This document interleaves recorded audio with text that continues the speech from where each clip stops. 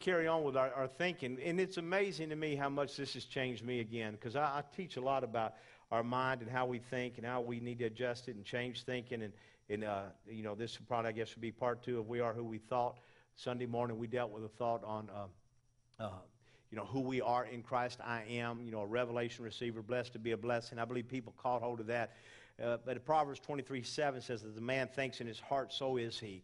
We started last week with thinking about the big picture thinking, seeing the world beyond our own needs, and how that leads to great ideas. You got to think bigger than what you've been thinking. You know, focused thinking, removing mental clutter and distractions to realize your full potential.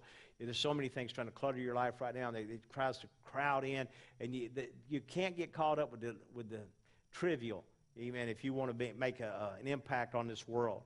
Creative thinking, stepping out of the boat, making breakthroughs, and shared thinking, working with others to compound results. You and I are together. We think better. And we talk about the power of an idea. The battle for control and leadership of the world has always been waged most effectively at the idea level. I think it was last week, the week before, I said it was Adolf Hitler that said it's great for leaders that men do not think. You know, and that's what happened. People quit thinking. They let other people think for them, and therefore you had the Holocaust and that which happened there. So again, the battle for control and leadership of the world has often been waged most effectively at the idea level. An idea, whether right or wrong, that captures the mind of our nation's youth will soon work its way into every area of society, and ideas determine consequences. Ideas determine consequences. Ideas determine consequences. When our youth start thinking of things, and see, we're at a certain age, many of us, and what we think does matter. But our kids are going to come up, and they're going to start fashioning what we know as the United States of America. And as you already know, we have been making a downturn. This thing has not been going good. And the only thing, you know, for evil to triumph is for good people to do nothing. And if you don't learn to stand for something, you'll fall for anything. And so it's important to start.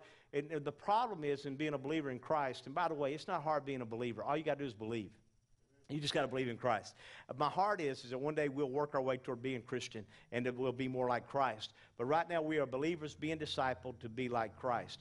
And believers, so it's not a hard. Matter of fact, can I tell you something? When you want to win somebody to Jesus, quit trying to make them a Christian. Just make them a believer. Because that's what the Bible teaches. Amen. When you become a believer in Christ Jesus, then your life starts changing, and you're heading toward. It's a process. And everything we're doing is heading toward this process. But I'm really bothered by what I'm seeing in the news, and I know some of us, we're afraid to say anything. And and again, you know, those of you that know me know that I'm going to get on a tractor or a lawnmower, and then I get to thinking. So today I'm out there and I'm thinking, and I saw this come up, and you can't avoid it because it's in your face. They're going to throw it at you, the Bruce Jenner issue. And it bothers me because of how many people who I know to be, what I believe to be believers in Christ, that really are struggling right now what to do with this. And as parents, we struggle with it because, you know, we don't know how our kids are leaning. I know this real beautiful girl out at the ranch, and she's, you know, I hadn't seen her lately, and I found out she's got dabbling with some things. I'm thinking, you know, she doesn't have a father in her life. And so now that I know this today, over the next week or so, I'll be reaching to try to connect with her and do my best to see, let me just say it like this. Bruce Jenner is a sympathy-grabbing, for-profit, false prophet to this generation, controlled by his lust to be a homosexual, justifying his sin by telling the world through Hollywood that God made a mistake by making him a man. Did that make good sense right there, what I just said? I'm going to say it again. If you don't know who Bruce is, he was on a Wheaties box. There's a push now to get him back on the Wheaties box as a woman. The push now is to get him back on the box as a woman. My problem is, and I saw the interview too, is that simply said, it was a couple of years ago, a pastor friend of mine, Don Metcalf, in California. I was talking to him on the phone. Don just called me to check on us with the flood. Pastor's in Downey, which is outside Los Angeles, and he said, our county, Los Angeles County, just passed a law saying that if a man thinks he's a woman, he can go into a woman's restroom. I laughed at him on the phone. I laughed at him. I said, bro, are you kidding me?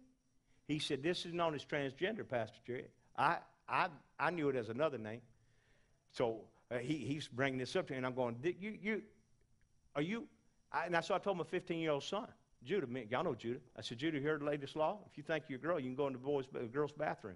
He said, Dad, I'm going. See, this is how rednecks think. Hello. This is the people to me that have the most sense in the world. This whole thing, whenever you start deviating, you start pushing away from the Word of God, and we give in, and the bottom line is simply this: we're giving in to our own lust, and we're giving in to other people. I promise you, man, if I catch some man walking in the girl's bathroom in this church, somebody's going to get a butt whooping.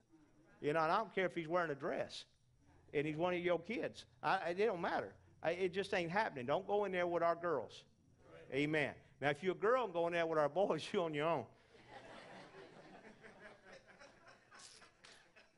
Again, it's how we think. Come on. Amen. Because I just look at this thing so much different. We talked a little bit last week about the tax for profit marijuana. How many know we're changing our thinking? Did you know just yesterday Texas allowed a law to come in that if you have liquid marijuana, you can give it to your children? But then the dude said, but we're never going to have legalized marijuana.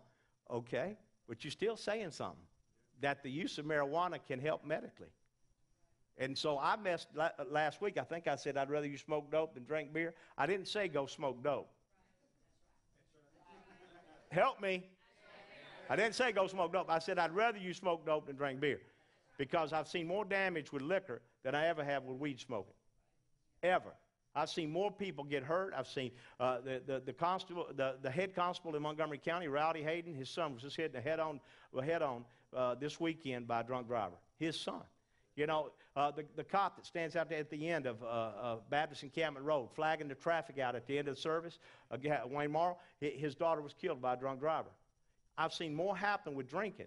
And it's a hard addiction to break. I'm not slamming you. I'm just telling you, be careful with this. I'd rather that happen. I said that in Ucaney last week, and it was like you could hear a pin drop. Jay and I were talking about it. Y'all all laughed, but out there they went, oh. It's like, and I'm making sure I wasn't giving nobody permission. Amen. How many know that's a little bit more country out there? Hello. Maybe a little more out in the woods, so I have to be careful what I say. But again, our attitudes are changing. How about the attitude of entitlement that we're seeing today among our people that's coming up? The feeling that you are deserving without working for it. It's a terrible thing. You come up and you raise a society that doesn't work, and they're drawing money off the government, which, by the way, we are the government. It's our money. It ain't their money. It's our money. We voted them in so they could give money to everybody. So there's an entitlement attitude that's coming out. Now, listen, you are entitled if you put in. But if you didn't put in, quit acting like you all entitled. Amen. You can find something to do. So realize the impact of changed thinking. We got to change our thinking. And I may not can do everything out there, but I can do everything I can in the little country church and online and where I can to help people change the way they think. Amen. You can't stop people from thinking, but you can start them.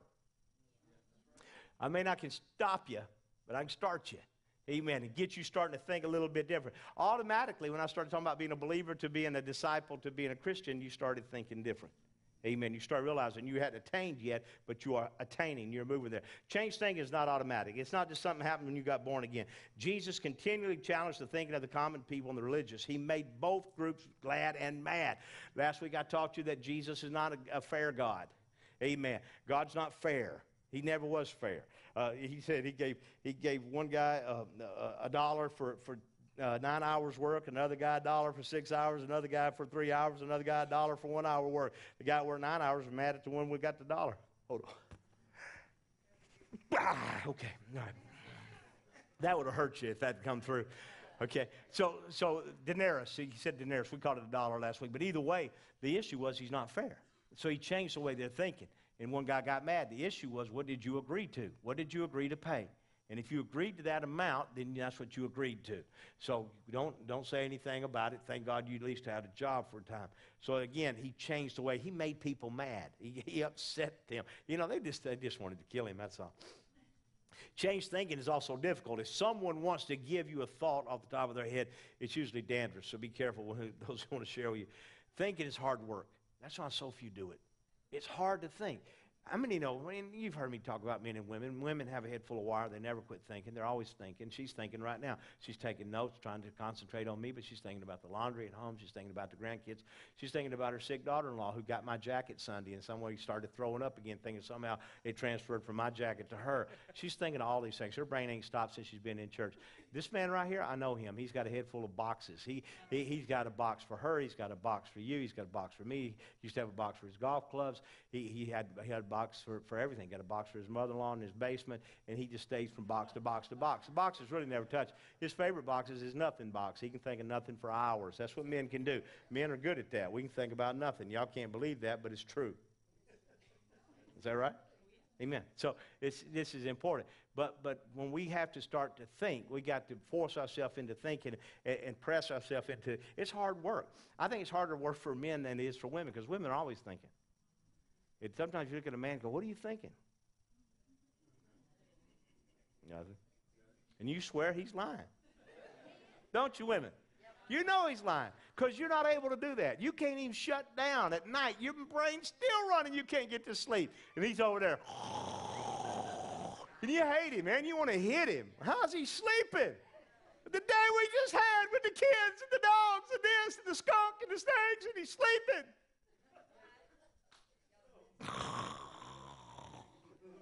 Ain't hard for us. Don't be mad at us. Don't be hating. Don't be hating because God made us who we are. We wish sometimes we could think more like you. God help us, we wish we could think more like you. We still try. I buy books written by women to try to figure out why women think the way they do, and I still can't figure it out. Never mind. I don't want to get in trouble here. Change thinking, though. It's worth the investment. When you start thinking, it's worth the investment. You can mine more God from thoughts than the earth. If you just get in this book, if you'll just take, even through the summer, if you start reading the book of Proverbs, and you'll take a proverb a day. If it's the first day, read Proverbs 1, then Proverbs 2, and just take it and start mulling over it.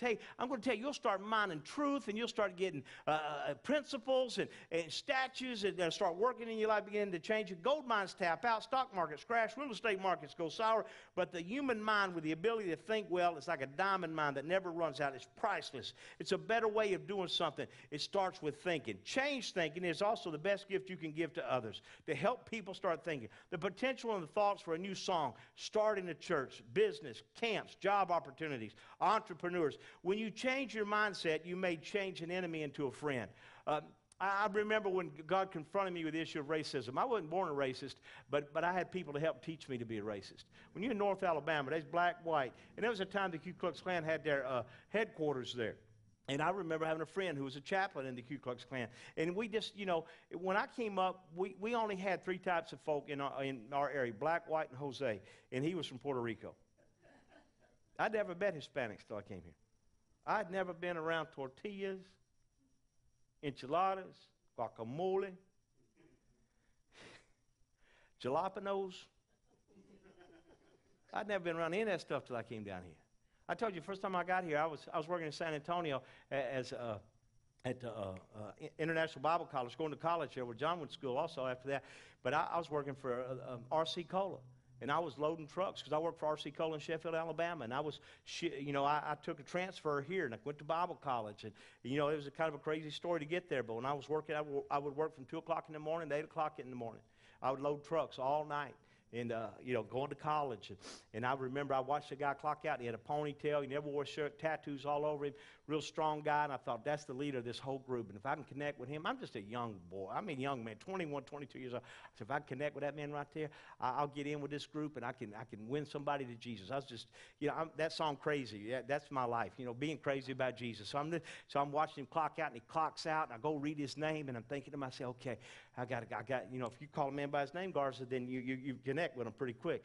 So I appreciate you saying that tonight. So I watched him when he clocked out, and I yelled his name from across the RC Cola plant. Hey, Martinez! He rolled off of the forklift, holding his belly, saying, Martinez, gringo, Martinez. We instantly became friends, though. I remember being over at his house. You remember when Backward Masking was out? I had a cassette of Backward Masking, and this literally happened. I'm on break time. You work a couple hours, you get break time. When his little house was right next to the RC plant, which was near Pearl Beer. the big thing downtown, San Antonio. So here I am down there with him in this little wooden house, and all the guys came over to his house. I thought, man, I'll go to his house too. I went to his house. Oh, man. They had bongs. No wonder these guys worked the night shift, man. A bong is something you smoke dope out of, Sister Dolly. I see Sister Dolly going, a bong? What's a bong? You know, I'm sorry, I apologize. It's just this thing that you can smoke drugs through. Mike, help teach your mama, please. Educator. Anyway, so they smoking dope in there, and I walk in with this backward masking cassette. This actually happened. And you put it on, and you play this song by the Beatles, and we play it backwards. It says, turn me on, dead man, turn me on, dead man. You remember any of that nonsense, Stairway to Heaven and all that? And you play it backwards, and the devil starts talking through the music. But we were all into that stuff because we was trying to show the devil everywhere. So I'm letting them do that, and they're high as kite. That's good stuff, Ringo. I mean, it was just a part, and I'm sitting there not smoking, not drinking, amongst all the smoke, holding my breath. In Jesus' name. These guys became my friends. I can't remember ever working a job I didn't win somebody to Jesus. Always had that opportunity because I always think I can. I always think I can connect with them somehow, some way. Amen. Even if God has to make a way through it. So the impact of changed thinking. Well, why am I this way? Why are you that way? Why are you the way you are? Many times we want to blame others. We want to blame circumstances. Just can't seem to explain why. Just hope things will turn around. We desire things to change, but they don't do. If you don't do anything differently, they're never going to change. So you got to recognize that only when you make the right changes to your thinking do other things begin to turn out right in your life. One person cannot change another person. I wish we could. You can't do it. You can't change me. I can't change you. I can pray for you. You can pray for me. We can influence one another, but we can't change one another. Only you can decide that. Only you can decide how much you're going to change and what you're going to do with your change. And you got to recognize that. Recognize that the only one that can make the right changes in life are you. As a pastor, I'm responsible to people, not for them. To you, not for you. You're going to have to get to heaven on your own. You've got to decide what you think, what you believe, when you get a haircut, who you're going to marry. People used to get on, they got to get on. Why don't you give marriage counseling? Why don't you do this? Why don't you do that? If you ask me, I'll do the best I can with you. But as a rule, most folk that have made up their mind to do something, they're going to do it anyway. Amen. And usually I'm around to have to patch things up and do the best I can with them. But I've changed the way I've thought about a lot of things. And I don't mean this mean. I've had others that have come to me lately, and they realize I'm not baptizing no more. Some of y'all notice that? If you've been out in the water, I haven't been baptizing. I send other people in to do the dunking. I do the talking. Because it's right after church. But then I'm not haunted. I'm directed by Scripture. And I remember reading this when I was in college. And I remember how it affected me because I'm not somebody that's trying to get you in the water. Joseph come out of a Church of Christ. If you were ever involved in Church of Christ, you know that in order to be in the Church of Christ, you got to get baptized. As a matter of fact, you're not even going to heaven according to them unless you're baptized. If you go to a United Pentecostal church, you're not going to heaven unless you're baptized, come out of the water talking in tongues. I'm glad God made it a whole lot easier than that. Amen. If baptism saved you, then the thief on the cross went to hell and Jesus lied. Amen. Baptism doesn't save us. But baptism does tell the whole world that the old is gone and the new has come. Amen. And Jesus had it done, and the Father recognized him through that. But Paul said this, and this is what blew me away, because I've used this scripture before, and people try to tell me that you got to be baptized. Paul said this, my brothers, some from Chloe's household have informed me that there are quarrels among you. Now, God help us that we ever have a quarrel in our churches. That's a joke. If you got at least two people, you're going to have a quarrel. Amen. It's hard to pastor a church if you're by yourself. You need somebody to join you. And if you get two folk, you're probably going to get a quarrel eventually. So Paul heard there was a quarrel going on there at the house. He said, what I mean is this. One of you says, I follow Paul. Another says, I follow Apollos. Another, I follow Cephas. Cephas was Peter. And another still says, I follow Christ. And then he says, is Christ divided? And the answer to that is no. He means he's not divided.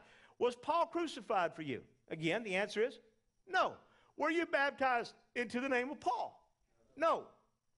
I am thankful that I did not baptize any of you except Crispus and Gaius. Now, this is what hits me. If baptism saved you, then Paul's saying, I'm glad I didn't win any of y'all to Jesus.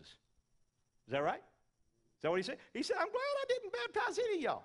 Except, Then he remembers. Crispus and Gaius. And then he goes on. So no one can say that you were baptized into my name. Yes, oh yeah. It's like he's remembering. Yes, I baptized the household of Stephanus. Beyond that, I don't remember if I baptized anyone else. For Christ did not send me to baptize, but to preach the gospel, not with the words of human wisdom, lest the cross of Christ be emptied by its power. My thinking began to change on all of this with baptism, and I'm for baptism. I want people to get baptized. I want you to get baptized. You've not been baptized. I thank God for those I have baptized. But the bottom line is, if you will understand that I'm to be your pastor, your preacher, I want to preach the Word of God to you. I want to teach the Word of God.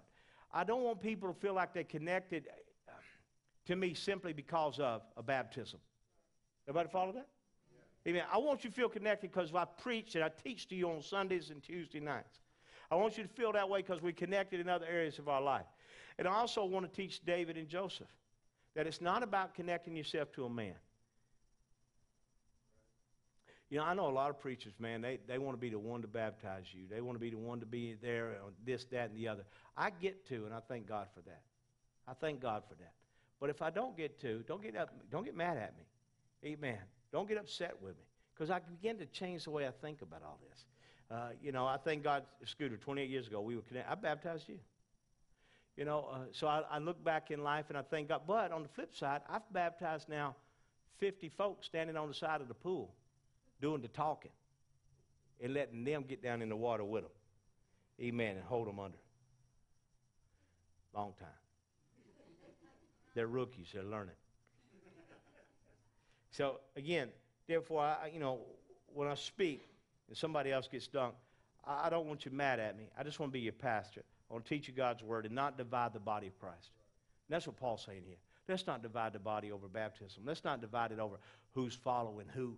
Some say they're Paul, some say they're Apollos. Listen, Paul later said, one of us waters, one of us puts seed down, the other waters, but God always brings the increase. Amen. God always gets the glory for it. So the process to a changed life through thinking. Changing your thinking changes your belief. People will never attain what they cannot see themselves do, and people become victimized because they have not been taught how to think, nor do they pursue a lifelong desire of growth of the mind. One of the things I pray in public schools, we'll start teaching kids how to think. It ain't just 2 + 2 is 4. How'd you get there? Amen. Learning to think. Learn to think. Learn to think, mechanically. Learn to think. We would. Learn to think. Learn how to work with things. One of the things I look back on life, I wished I'd have hounded my dad a little more. Because my dad was a smart man. But he had to make himself smart. He had to make himself think. Dropped out of school in the 9th grade in order to work to help support his mom. I watched my dad labor through life. But then there were times he'd just yell at me to get a tool and wouldn't tell me what the tool was for or how to use it or things like that. And all I remember is wear shoes when you're pushing a lawnmower. You know that? Yeah, because then when it cuts your Converse, it doesn't cut your toes as bad. Okay. So I don't want you victimized. Without a strong thought life, we can fall prey and become dependent to the opinion of others. This is why many fall under the power of religious systems. You don't want to do that. Again, the human mind can change. It's personal, it's possible, it's profitable. Why are some people successful and others are not? People have excuses all the time about life. Why, Pastor, here's the excuses they throw up. There they are. No, you're good. There it is. Successful people get better opportunities. Well, how did they get successful to start with? People who don't succeed have bad backgrounds. Look, you don't want to check our family trees.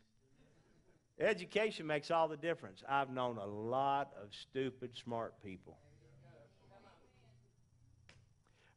Failure results from bad breaks. Everybody has bad breaks. Everybody going to have bad breaks. Some people are smart, others are not. Maybe. Kidding. Which type of thinking is going to help you succeed? Small or big picture thinking? You know the answer. Amen. Scattered or focused? Restrictive or creative? Fantasy or realistic thinking? You ever get around somebody that thinks their world is fantasy world? I mean, even with the gospel, it's just fantasy world, and it's not realistic. When you get married, you get children, you got a mortgage, and you got a car payment, and things like that. You better start getting realistic about life. Amen. I've met people said, God told me he was going to take care of me and my family. I'm going to trust in the Bible. He says, I've never seen the righteous forsaken nor the seed begging bread, so I'm just going to sit right here and let folk take care of me. That's terrible thinking. That's a fantasy world. You need a whooping. Amen. So you get the sense knocked back into you, man. But people get this way. They get that way about romance and other things in life. Listen, my wife didn't even get near me Saturday. Forget the romance. She'd throw things at me. You know, no, I ain't helping you. You just stay over there and throw up. People think, you know, that they see this fantasy world about marriage. Marriage ain't always that way. Sometimes, you know, the hair gets rubbed off, the buttons pop. H. Random or strategic thinking. Be strategic. Limited or possibility, impulsive or reflective, popular or innovative, solo or shared. Anybody can think what everybody else is thinking, but do you think outside the box? And by the way, shared thinking, two are better than one. Scripture says you get three together, it's a cord that can't be broke. It's amazing what happens when you get two or three together. By the way, if you at least have three, you got somebody watching your blind spots. And that's important. Everybody has blind spots. Don't think you do. You're not an island to yourself. You need somebody to help you think and see life. Amen. Selfish or unselfish thinking, and wishful or bottom line thinking. You know, I'm hopeful to pay everything off by the end of October. That's my goal. That's my prayer. I'm hopeful there. But I can't just sit back and say, well, let's see what happens. I got to keep pressing, got to keep believing, got to keep asking folk to give. We got to have a great camp season. You know, I'm depending on a lot of things to take place. But boy, when we get things paid off, oh, happy day. Do you know how long it's been for this preacher since I've had everything paid off? About every time I get something built, we end up building something else. And people keep on coming. I try to do my best to stop them, and they keep coming. I say the darndest things to get people to quit coming to church. And what do? They just invite somebody else. And they keep coming in. Now, I don't mean that, guys, and you know it. I thank God for the people that come in this house. But if God keeps sending them, we got to keep building. We got to keep expanding. We got to do what he wants us to do here on earth until he comes again. Amen? Everything begins with a thought. We're going to start closing with this. You know, great thinkers, and I study great thinkers. I listen to them. I watched John Wayne movie the other day, and I realized what a great actor he was. He had a way with people, and there was a scene in that movie, and I looked at Sister Lori, and I said, boy, you couldn't get away with that today. You seen the movie The Cowboys? And that little stuttering boy? And he starts telling him if he ever stutters again, and he starts chewing him out for stuttering, and the little boy starts calling him a name, and he quit stuttering, and he kept saying it, and he kept saying it. And I thought, that was smart. Yeah, he just, and I'm watching the movie, and I know some of it is scripted and things, but John Wayne he was a cut above as an actor goes. He had a way of drawing you in and helping you enjoy the show. I watched the whole show. It was great. Everything begins with a thought. You began with a thought.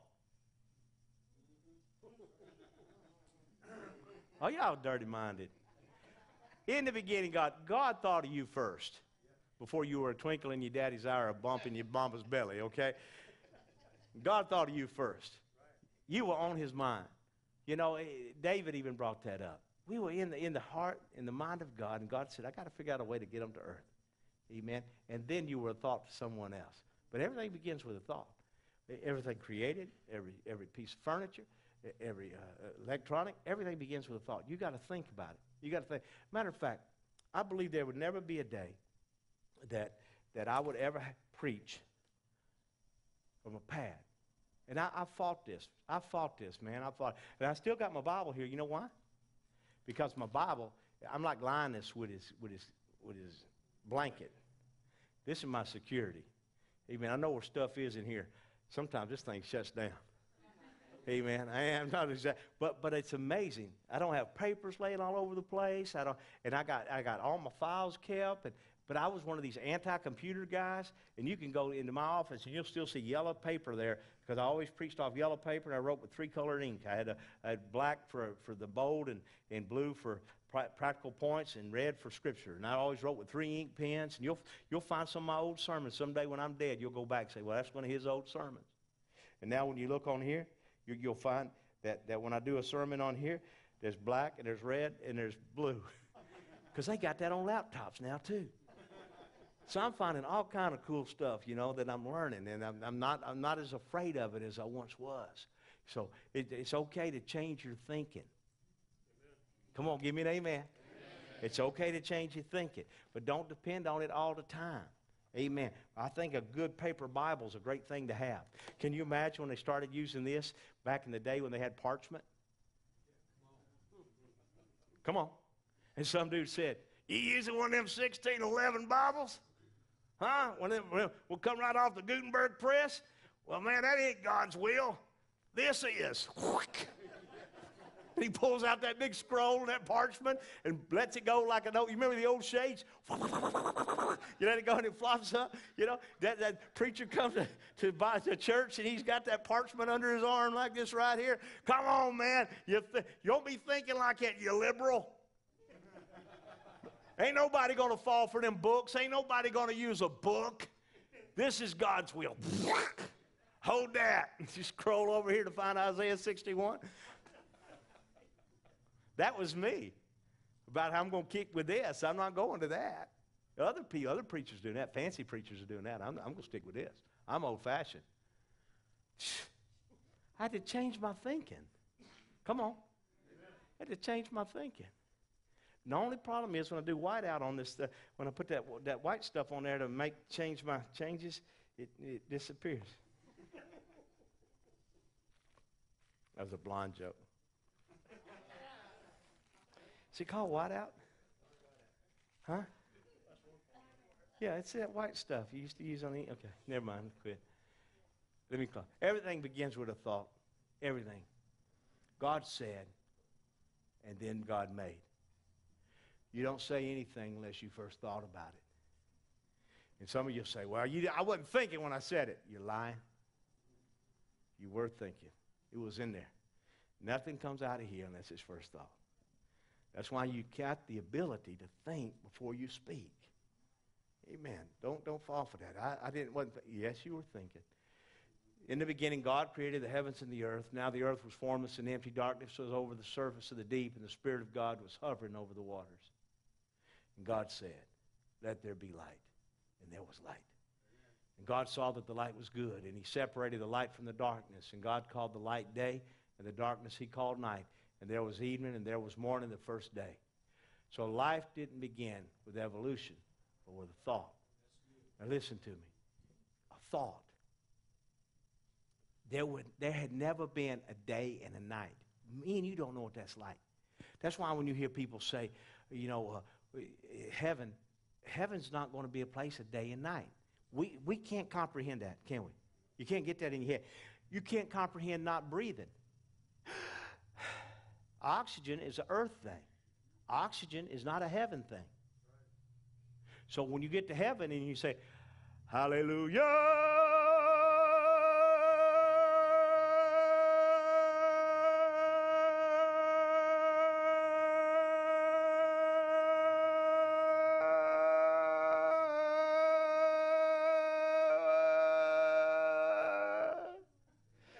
am I proving my point?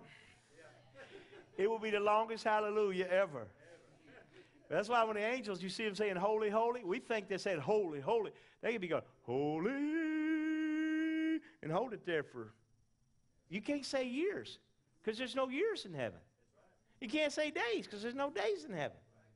You're catching this? You got to change the way you think. Amen. So when we get to heaven, our speech even has a lot to do with our breath. So I don't know how God's going to do what he's going to do. It's going to be telepathic. I'm going to be able to look at you and give you what I'm thinking. You're going to zip back what you think. Lord, if they're able to do that, that's why there won't be no male, no female in heaven. Can you imagine if the women had that ability? We'd be getting hit from every direction. See, that's another thing.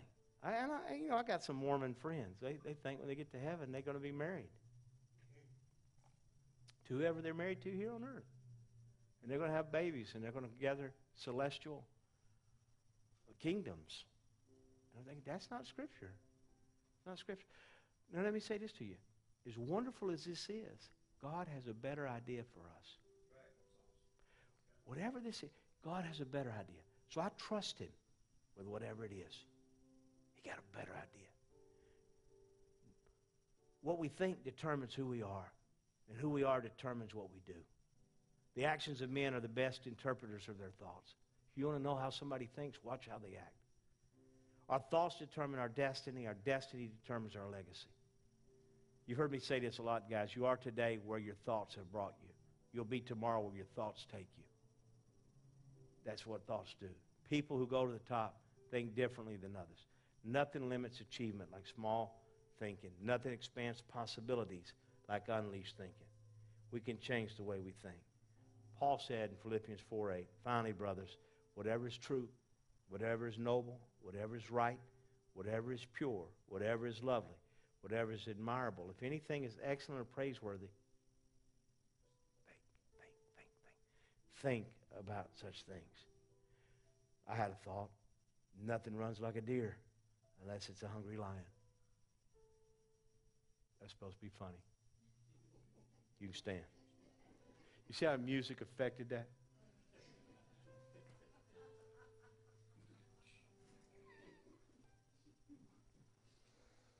Think on these things.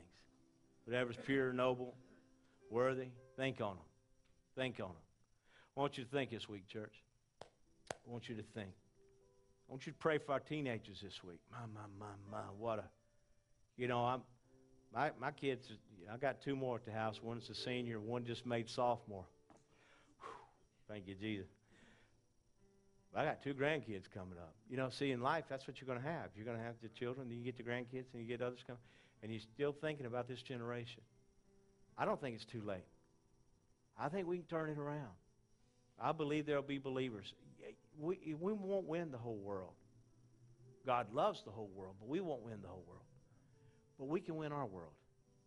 As a matter of fact, can I tell you, I'm only responsible for my world. I'm responsible for the sphere of influence that I have. And so I want to keep influence as much as I can toward what is right. And if you do that, you imagine we'll be full again this Sunday. Amen. God will keep doing what he does. And listen, it's to him be the glory. Guys, you know I've had full churches. I've always pastored full churches. I've seen big churches grow. But I'm going to tell you, I would rather pastor 700 lions than 70,000 sheep. I'd rather have people that are thinkers, that think outside the box, that understand that God is for them, that greater is he that's in them than he that's in the world, that Satan is under their feet. Amen, that you are humbly positioned right below God, right above angels. You are a revelation receiver. You're blessed to be a blessing. Man, when you get people thinking right, it's just good church then. It's just good church then.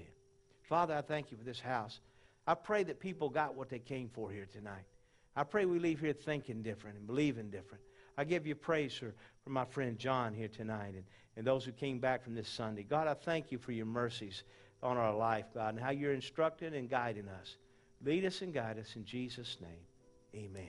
Amen. Amen. Go get your children. They're yours. They were your thoughts.